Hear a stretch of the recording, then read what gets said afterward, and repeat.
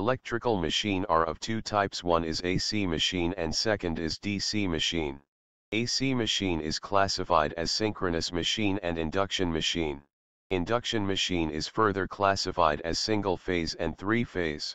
Three-phase induction machine have two types of rotor, one is slip ring type rotor and second is squirrel cage rotor.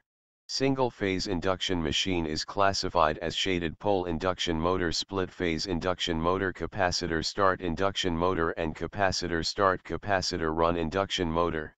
DC machine is classified as brushed motor and brushless motor.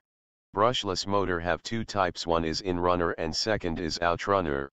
Brushed DC machine are further classified as self-excited and series-excited. Self-excited is further classified as series shunt and compound. Compound machine is further classified as cumulative compound and differential compound and both divided into long shunt and short shunt.